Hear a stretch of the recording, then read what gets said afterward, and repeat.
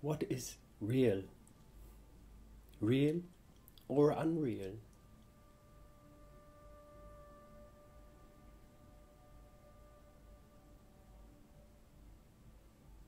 What is appearing is an appearance. And an appearance is always a real appearance. There are only real appearances and then imaginary real appearances, like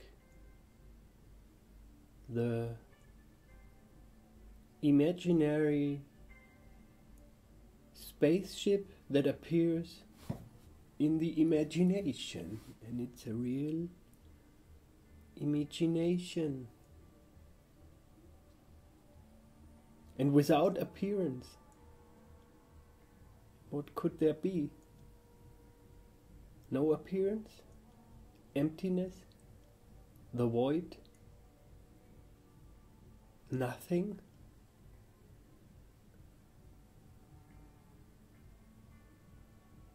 But who decides if the appearance is real or unreal? If nothing would be more real than the appearance of everything?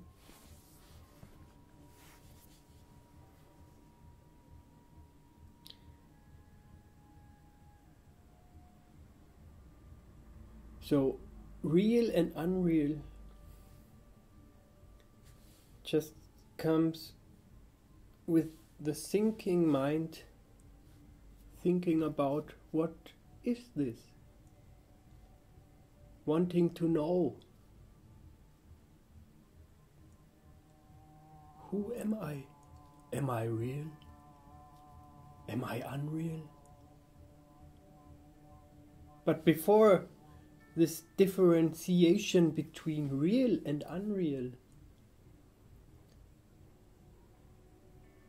is the source of these ideas.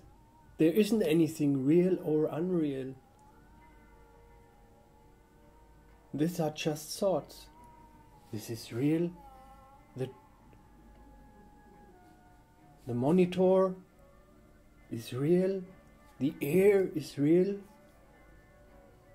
And when the earth is gone, and no earth and no air and no life like we know it will be, then where is the real life?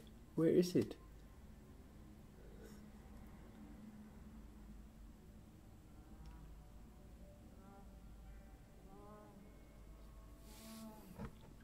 Namaste.